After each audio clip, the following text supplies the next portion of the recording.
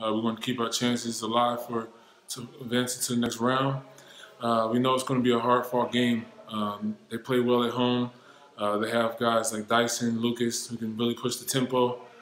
So we want to really try to do our best to get back on defense and transition. Just play a solid game, not to do anything, be a Superman, anyone be a superhero, but just play as a team and do what we need to get the win. We know that every game really matters now. We don't want to wait for other teams in Europe Cup in our group to lose. So the destiny is up to us.